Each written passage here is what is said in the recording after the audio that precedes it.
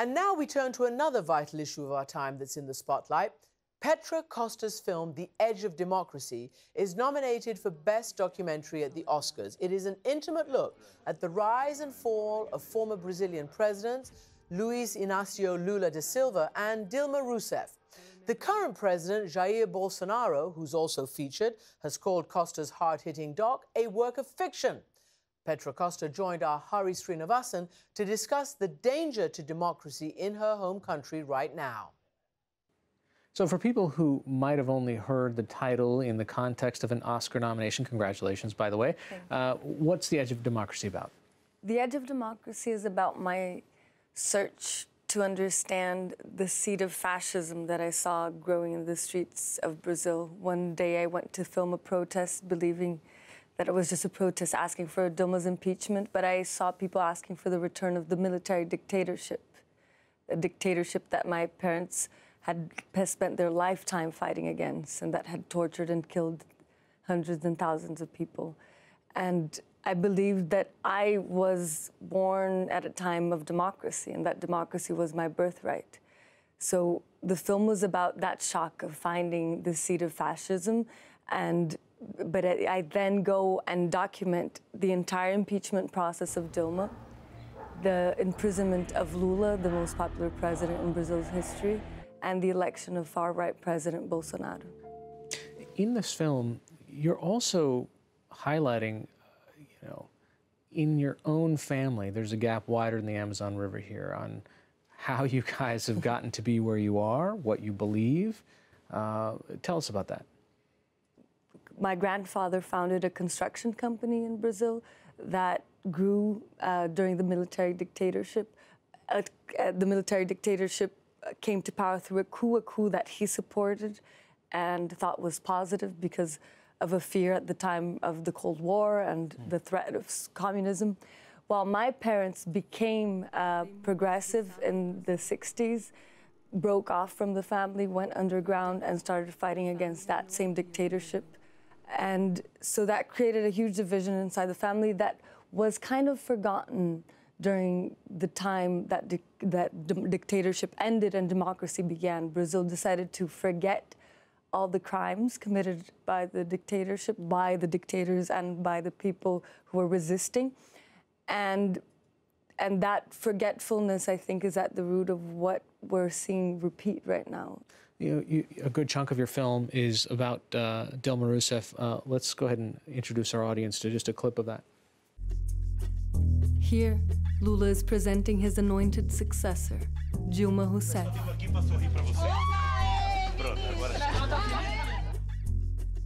Dilma was a former guerrilla fighter imprisoned during the dictatorship. In this picture, she's being questioned after 22 days of torture. While her interrogators hide their faces, she sits up high.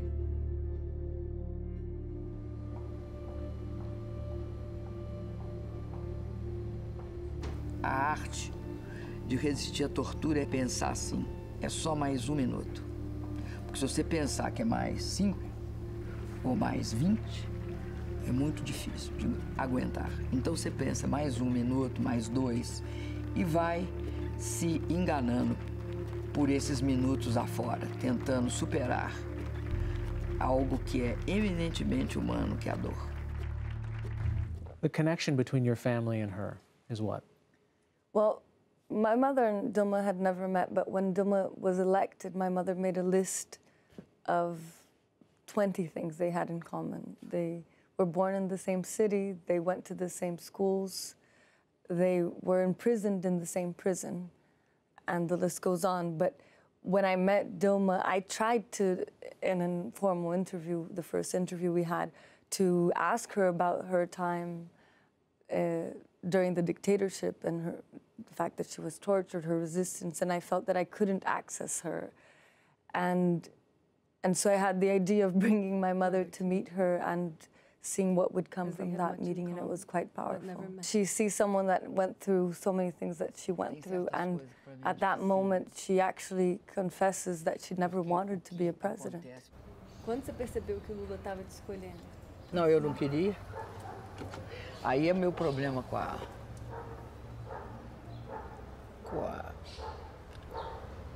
liberdade. What is the significance of her and her impeachment and what happened in the process that she went through?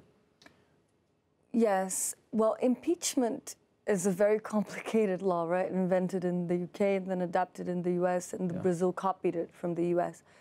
And you have to reach a level of crime, which are the high crimes and misdemeanors, for that crime to be considered impeachable. That was not the case with Dilma, as many people agree, because she was impeached for a technicality that does not rise to that level.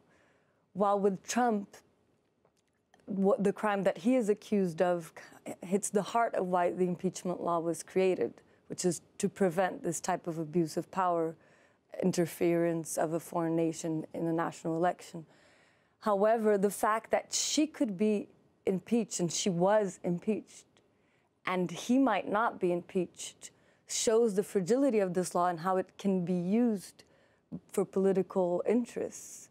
And what I take out of this is the idea that it's not the Constitution that protects our democracy, because the Constitution can be so easily abused and misused, but two unwritten norms, which are self-control and mutual respect, that we're losing more and more in democracies worldwide. One of the other central characters is Lula, as you said, one of the most popular politicians ever in Brazil. Achar que tudo vai parar o dia que o Lula tiver infarte.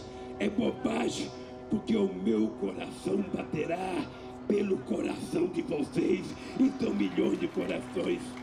Os poderosos podem matar uma, duas ou três rosas, mas jamais conseguirão deter a chegada da primavera, e a nossa luta é em busca da primavera. He was now imprisoned for a year and a half, right? You spoke to him after he got out. What's he like now? What's he learned? He said that his main regret is not to have reformed the institutions, to not have understood that Brazilian democracy was so fragile, and believed that the institutions were healthy enough, and realized that they weren't, especially the judiciary. Foi aprendizado. Eu sinceramente acho que eu saí melhor do que eu entrei.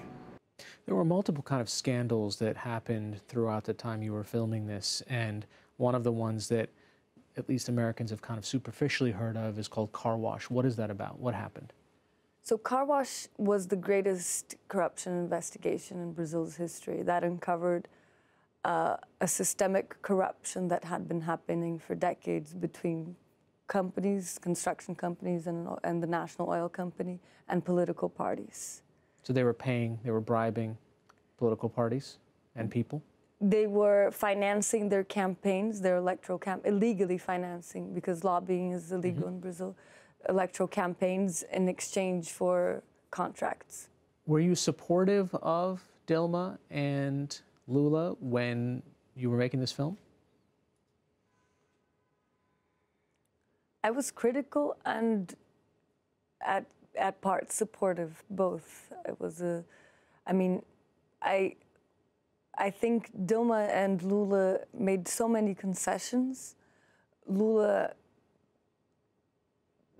could have taken advantage of the time that he had 87% approval rate to do the really necessary reforms that Brazilian political system needs to become functional again, or to punish the crimes committed by the dictatorship and things of that such, but they did not do that. And instead of gaining more and more power in the sense of engaging more and more of people's dreams, it was the contrary. It was more and more concessions. So in the end, you were supporting not to have someone worse, but it wasn't engaging into our imaginary and our ideals of what we wanted a political party to represent us, you know. So how much of their crimes are legitimate and how much were political constructs against them? Well, the imprisonment of Lula, I find I have a very hard time finding any evidence that makes it the case for him to be in prison or for him to have been in prison. It's based on the accusation of an apartment where he never went. I mean, he went there once, he never stepped in it, slept in it, didn't have the key to it. And from there to accuse him of being the master general of car wash, which is what the accusation is, seems very unfounded. And international jurists say the same. With Dilma, also the crime that was the accusation that led to her impeachment was a technical budget maneuvering to hide deficit, which is a practice that many presidents did before. She did it to a higher degree, but still does not rise to the level of high crimes and misdemeanors. So independent of one's interpretations, the rule of law in both cases seems to have been abused. And I think it's at the heart of the huge erosion that happened in Brazilian democracy. And here we are now in a post-Dilma, post-Lula world where Jair Bolsonaro has won. What did he tap into? What did he understand about the Brazilian public and what they were feeling? Well, the fact that he had not run for an executive space or office, he was not involved in the car wash scandal because if he had run for mayor... He was an outsider, yeah. He wasn't, yeah. And so people saw in him someone outside the scandal that had contaminated the Brazilian political system. And also he tapped into the there's been a heightened homicide rate in Brazil, and he promised that he would kill criminals. And also a huge evangelical wave that has been against gay rights, feminism, people of color. So all these kind of far-right ideals that have been growing in Brazilian society as well. And he carries that flag. I mean, he says and does... Overtly. Right? Yes. Since he was elected, the rate of homicides that the police has carried out in Rio has gone up by 20%. And Rio has more people killed by the police than the entire United States. Usually people of color. The city of Rio has more people killed by police. The state of Rio. The state of Rio has more deaths by police than all in the United States. Yes, which is really shocking. It's a genocide of Black Brazilians that is happening in Rio every year. And also has incentivized farmers and loggers to invade indigenous reserves, burn and deforest the Amazon, which is already at a tipping point where it can become a savanna at any moment. And that would be tragic for the entire world, as well as attacked the arts, censoring works of art that have LGBTQ+ content, that talk about the dictatorship as a dictatorship, and things of that such. You know, in a recent op-ed in the New York Times, you also mentioned really the rise of disinformation is part of his success. You said over 98% of his electorate was exposed to one or more fake news headlines during the campaign, and nearly 90% of his supporters believed they were true. When you were watching this as a Brazilian, this election, the run-up to the election, and how the most popular stories that people were reading were just outright fake, what was going through your mind? It was so strange because this had never happened before, and I mean, to this extent. And it happened 2 to 3 days before the election, and no one knew. There was a wave, and Bolsonaro grew exponentially. And suddenly, the Workers' Party started to receive like messages of, is this true? And the questions were, is it true that Haddad, the Workers' Party candidate, is it true that his vice president is doing satanic rituals? Is it true that she has a baby from devil? Like things that are of that level of surrealism that many Brazilians were believing and were changing their votes in the last minute because of these fake news. And what was surprising, and which was revealed right after Bolsonaro's election, was that these fake news were being were being sent through WhatsApp messages that were paid from several private companies in Brazil that were interested in Bolsonaro's victory. So it really gets back to that corporatocracy that you are talking about, right? So essentially that even though one of his claims was, I'm not part of this corruption, his campaign benefited from the influence that these corporations still had in the process. Yes, even though this had been forbidden just before this election. And so it was the first election that we would have that would be rid of corporate interests, but they managed to find this loophole and influence dramatically in the result of the election. You know, parts of this film are also will be pretty familiar to people here in the U.S. We've got another clip of kind of how sentiments shift on the streets. These were the first images I filmed. By deafness or blindness, it was my first contact with this unrest. It left me asking, what had shifted? So that a boy and a girl have to be removed from a protest just because they're wearing the color red. Quem foi preso? Quem? Não sei, petista. Por que ele pode ser preso? Hã? Por que ele foi preso? Porque está defendendo uma coisa que nós estamos querendo. From this point on, the country divided into two irreconcilable parts. How deep are these divisions in Brazilian society if you wear the wrong color, so to speak, and are supporting the other party? It was not like this until 2013. In Brazil, it was almost taboo to identify yourself as right-wing because of the trauma of the dictatorship. But in 2013, as I show in the film, there were protests that started for progressive reasons against the rise in the bus fare, but very rapidly, through influence of social media, started to become far right and ended up culminating in the election of Bolsonaro years later. So a lot of what happened had a lot of influence from social media.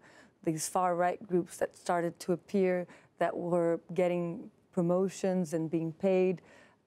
One of them has even been funded a little bit by the Koch brothers, and promoting thoughts like that, like things such as the supporting the return of the military dictatorship, and asking for Dilma's impeachment even before there was, right after she was elected, even before there was an idea of what crime they were going to accuse her of.